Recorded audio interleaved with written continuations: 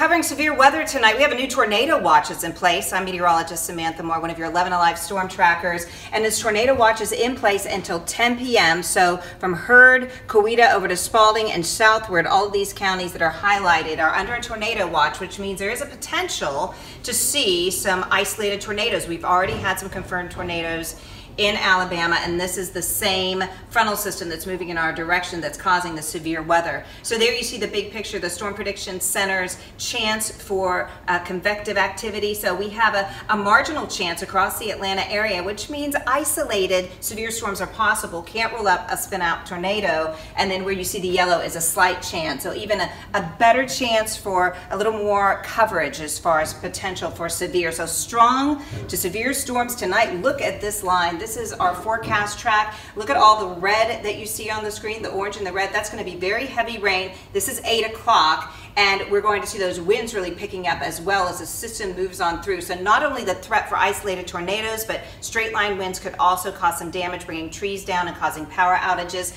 This moves across this evening. So by 10 o'clock, it's going to be from I-85 stretching down through Athens and over through Eatonton and then into South Georgia. So we're going to be concerned the next few hours, primarily in the evening, and then once it moves out, some very gusty winds. Wind advisory kicks in as we head into the overnight hours, and through tomorrow we could see winds gusting 30 to 40 miles per hour. That could cause more trees to come down. Freezing line well to our south and east, so maybe a wintry mix here as this moves on through. Can't rule out a flake or two in the Atlanta area as well, and very cold air rushing in for Martin Luther King Day as we head into Monday. Brutally cold. Wind chills likely will be down in the teens, maybe even single digits as this very cold air moves on in. So we'll expect to see these gusty winds as we head into the next 24 hours or so and through much of Sunday. It's going to make it brutally cold to be out and about into Martin Luther King Day as well. A cold and breezy day. Temperatures dipping down as cold as we've been so far this season, or even colder. If we get down to 24, it'll be the coldest air so far this season,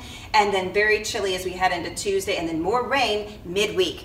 Chief Meteorologist Chris Holcomb and myself will have the latest this evening on 11 Alive.